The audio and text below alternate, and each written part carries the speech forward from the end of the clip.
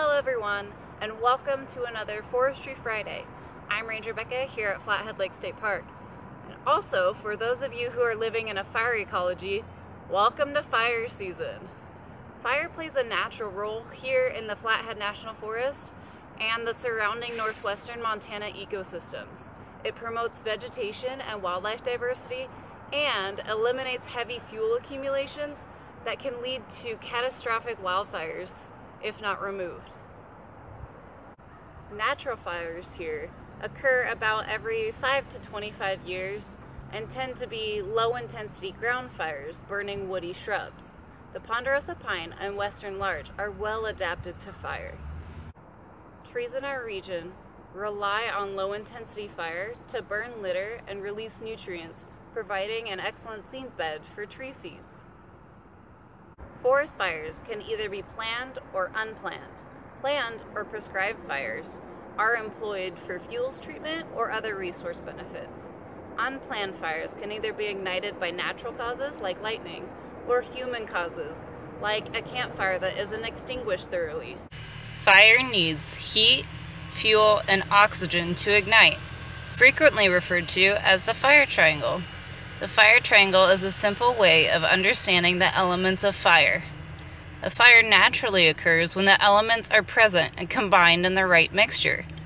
A heat source is responsible for the initial ignition of fire and is also needed to maintain the fire and enable it to spread. Heat allows the fire to spread by drying out and preheating nearby fuel and warming surrounding air. Fuel is any kind of combustible material.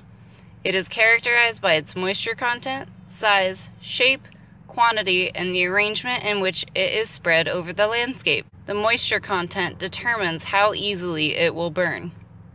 Air contains about 21% oxygen, and most fires require at least 16% oxygen content to burn. Oxygen supports the chemical processes that occur during fire. When fuel burns, it reacts with oxygen from the surrounding air, releasing heat and generating combustion products like gases, smoke, and embers.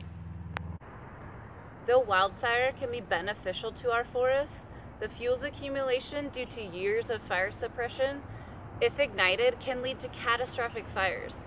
And while natural cause fires can't be avoided, human cause fires can. That's why it is important to only build your fires in designated places, ensure that your campfire is extinguished thoroughly at night. When burning outdoors, make sure you know your current fire restrictions and never leave your fire unattended. Be aware of equipment that can spark, like trailer chains or chainsaws. And be aware of where you park in the forest. Your hot muffler can ignite dry grasses. With these things in mind, I hope that you have yourself a safe fire season. Thank you for joining me on this week's Forestry Friday.